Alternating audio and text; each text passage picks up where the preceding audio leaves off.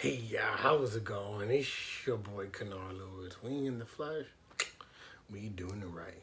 And I'm here today to talk to you about a topic that I feel many of us do, and it can be difficult to do, and that's about the return. It can be difficult to be comfortable during the vacations, during the breaks, because summer vacation is pretty much over, and having to return back to the office, having to return back to school, to the classroom, to the construction site, whatever it might be, it could be difficult to do. And I think we have to ask ourselves is what is the very place that we're returning to, and how do we feel about it?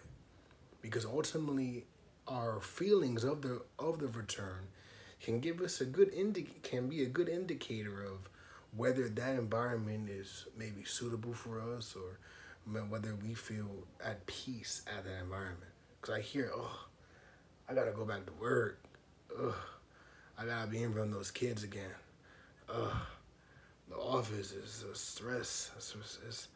And it's like those feelings are not necessarily good things to feel. They're real things. But maybe we need to change pace. Maybe we need to change location. And I think that's important because life can't just be all about fun, right? There needs to be some work involved to some degree. But sometimes our mind is back on that island. Sometimes our mind is back in that country, back on that cruise ship. But our body is back and it's still in the office. It's still in the school. And it's like we have to adjust. And it's not easy. That's why I believe that there needs to be some level of self-compassion and knowing how we transition, how we get back to the regular groove that we used to be in. Because I think that in those moments of transition, we start to maybe mess up. We might start to fail. We might not be able to do everything that we're used to, because in vacation it fed our bad habits. It fed our desires to live carefree. We were out there waking up at 11 a.m. We out there on the beach. We stay on the sun. We getting turned. We can't get turned as frequently as we can when we're working. You can't be out there on the beach as frequently as we can when we're working. And that's real. But sometimes our mind is there. And we sometimes dread waking up. I know sometimes it's difficult for me to wake up early because I was so used to waking up at 11. Now I gotta wake up at 7. I was so used to going to bed at 2, 3 a.m. Now I gotta go to bed at like 11, 12. And it doesn't just happen overnight. We need increments. We need okay, I was going to bed at 2 or 3. Okay, let me try to go to bed at 1:30. Maybe 2. Let me try to go to bed at 1. And then 12:30, then 12. Let's take it step by step. Get into it. I know some people can snap into it, but we're not trying to compare. We're not. But we have to understand that the work that we do needs to be just as important as the breaks that we take. Because that break was needed. That break was for us.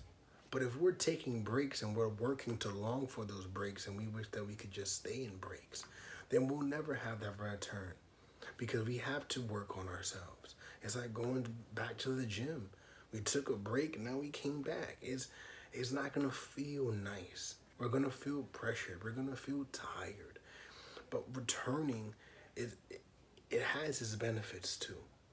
Because when we return back to that work environment or back to the gym, our health increases, our pockets get fuller, and when we're having fun, that's great too. Our mental health is high, our stress is low. But that's why it's important for us to figure out what work environment we're okay with returning to after a fantastic vacation, and what school are we okay with returning to after an amazing break, because it's going to happen. It's inevitable. But the main thing is picking the right environment for you to return to, but also taking it step by step. Going in increments, returning. It's going to feel uncomfortable because you got used to not doing that. Now you got to do it again. Now you got to do it in a different way. But sometimes the key is to not necessarily escape fully, during our breaks, during our vacations, but to always know that this is just a rest stop. This is not permanent. So that when we get back to waking up and working, we're not dreading it so much. So thank you, and I'll see you next time.